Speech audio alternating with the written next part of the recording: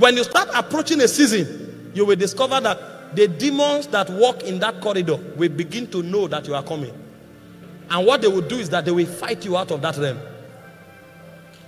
The spirit realm is a very legalistic realm and a very treacherous realm. It's men walking on earth that thinks everything is a function of luck and chance. Jesus was 8 days old. They already saw his star and they knew this is a king. 8 days old. He was not related to anybody that looked big. In fact, he was in a manger. And the people that saw his star traveled for months to see him. That means before he was born, they already saw him. And does it not shock you that the people that saw him were not prophets? They were astrologers from the east. They saw the star of a child that was not yet born. And they started traveling months before his death. When they arrived, he was just 8 days old. And when they came, they said, where is the king that was born? We came to worship him. Who told you he's a king? Was he born in a palace? How did you know? You are the only one who don't know that they know men in the spirit. You are the only one who don't know that the stars of men speaks about them much more than their face. How did you know that he was a king? Where did you read it? How did you see it? The prophets didn't know. The Sanhedrin didn't know. Nobody knew. Only witches and wizards knew. And the moment they came, Herod woke up. You know what Herod did? Herod killed every child that was 2 years old. He didn't go for 8 days old children. He didn't go for 1 month old children. He didn't go for 2 months old children. He didn't go for 3 months old children. He went for 2 years so that he will not by any means miss this child. You see the level of buffer that the devil creates to get a man. A child that is 8 days old, the devil will go as far as 2 years, wipe out every child. So when Jesus is celebrating birthday, he's the only one. There's no child of his age in his generation. They wiped out everybody so that no matter how you try, he must be killed. Do you think all your battles just came because you made a mistake? Do you think all your battles just came because men hate you? Battles are indicators in the spirit. There is a language every battle speaks. White men interpret them. There are battles that you fight. It shows you that you are making an error. So you correct your ways and the battle will die. There are battles that you fight. It shows you that your light is shining. The devil has seen you. And so what you will do is that you start applying wisdom. There are battles you fight that is from jealousy.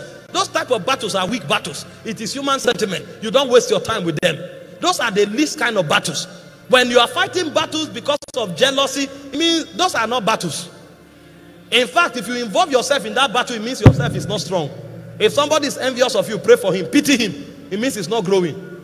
If somebody is angry that you are rising, pity him. It means it's not growing. Those are not battles in the spirit realm. But you see, because most of us are babes, those are the only battles we fight. This person backbited. This person envies me. This person talk. Forget those things. Leave men. We are dealing with spirits.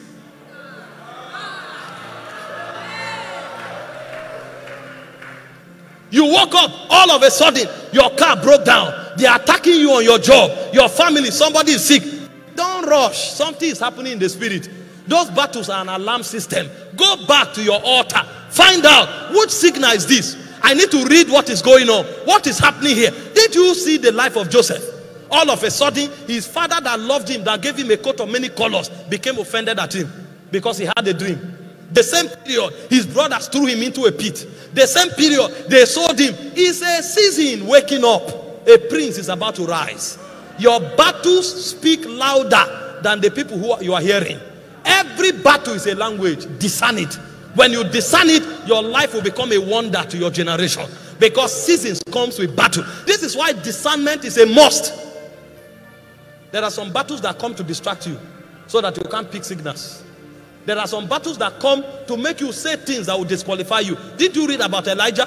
When Elijah was supposed to enter the zenith of his ministry, he said, I'm not better than my fathers. God said, really? Go now. The anointing that is on your life is enough for 3 people. Elijah alone carried the anointing of a prophet. He carried the anointing of 2 kings.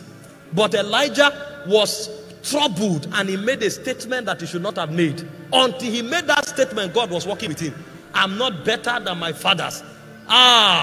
Go and anoint Elisha in your stead. A man is away. God said, go and replace yourself. He didn't know that that battle came. There are some battles that came to only make you say the wrong thing. Lord, I don't believe you are real.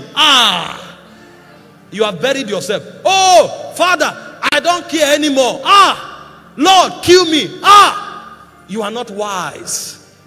You are about to enter your season. That's why those battles came. And so when battles come, that's not the time to talk. That's the time to check. And so if you must talk what was given to you from light.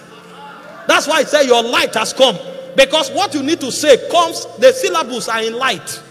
The steps you need to take, they are encoded in light. It's as you ascend on your altar that you will read the scrolls of heaven. And so when you come out, when they think you will say, I'm finished, you say, when men are cast down, we are lifted. And then they are wondering, that's not what you are supposed to say. Yes, that's not what I'm supposed to say as a man, but I saw something in light.